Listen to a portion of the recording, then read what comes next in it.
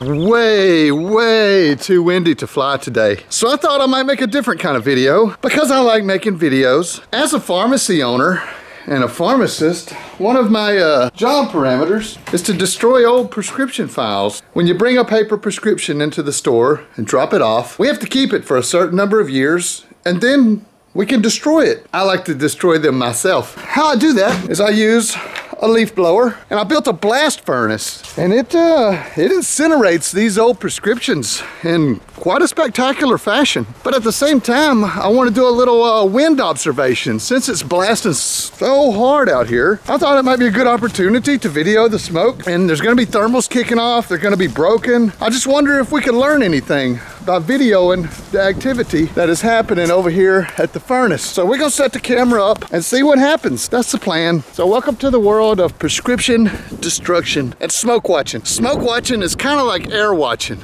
in that it sort of gives you an idea of what the air's doing because there's something in it. Anytime there's a large fire, it's always interesting to see how the smoke acts with the air around it. So that's what we're fixing to do.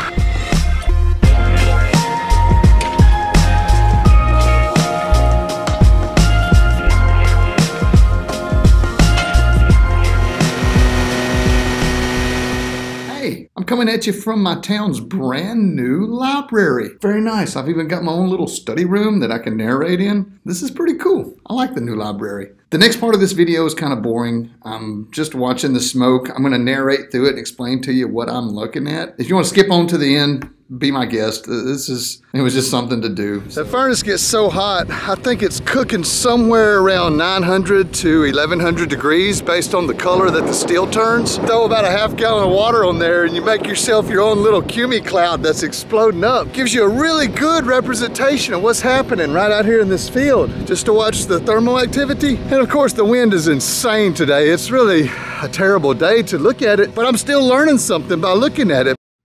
As soon as I turned the camera on, there was actually a thermal breaking off. You can see it right here. I'm going to loop it a couple of times. Everything's lifting, and then the wind was blowing so hard that as soon as it got to about treetop level, it was just getting chopped. And that's what I mean when I refer to something as being a broken day. The thermals are being chopped by the prevailing winds. And here's a little more smoke coming up. You can see the stuff lifting, and then it instantly gets blasted and swirled. And there's some rotor coming off of the edge of the trees here, and so we'll catch some of that here in a minute. There's a good rotor happening, but just watching the way, I mean, it's not the smoke that's rising, it's the air that's pulling this smoke up. Watch what happens in a second. There's a big gust that rotors over these trees right here. You see that swirl? That's the kind of stuff that if you fly into it, you catch a collapse low to the ground and plow in. Check it out. That's rotor that you're seeing. That's pretty substantial rotor, actually. And then, of course, here's everything lifting. Look at that thermal breaking off out of the field there. And we're just looking at the local environment, micrometeorology. What's happening in this field?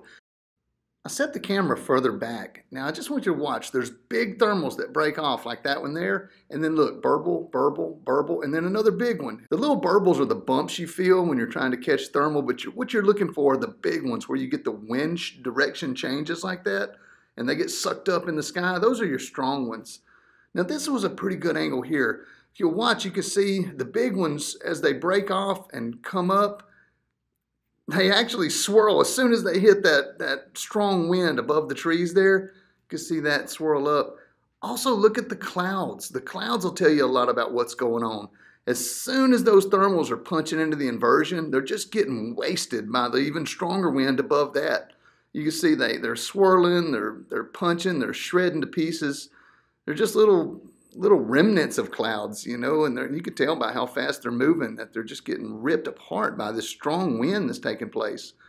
But again, it just gives you a visual representation of what's going on. Something else that becomes observable are the gusts.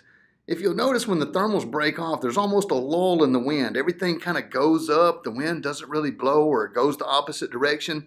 And then as soon as that thing breaks off, the wind just gusts up underneath it. And you can kind of see it in 3 dimensions, what's going on.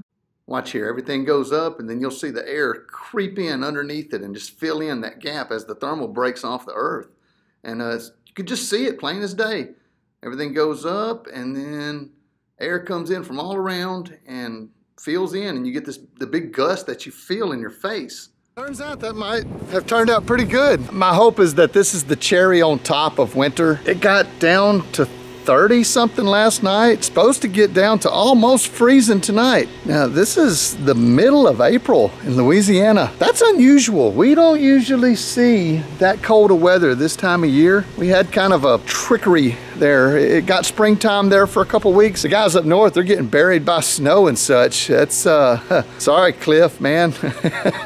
Should stayed around. But we take what we get. It's supposed to warm up nice. Probably this is it. That's my speculation. Hopefully it'll be over with and we can get back to our usual shenanigans. I don't know just how entertaining this video is gonna be. You know, watching smoke float through the sky. The more you watch it, the more you learn. It's strange. Just watching the air move. If there's something that you can use, whether it be birds, leaves, clouds, smoke, there's an ocean of air above us and that's our element. That's what we fly in. As much as you can learn about it, I suggest you do. I think I'm fixing to maybe just take the kids to the movies or something. It's blasting, it's gusting to about 30. There'll be no flying today. And even this evening, it's gonna get cold. You know, I'm back to my usual saying, if you just wait a day or two around here, it won't be cold anymore. So hopefully we'll get back to normal stuff. In the meantime, much love, Kyle out.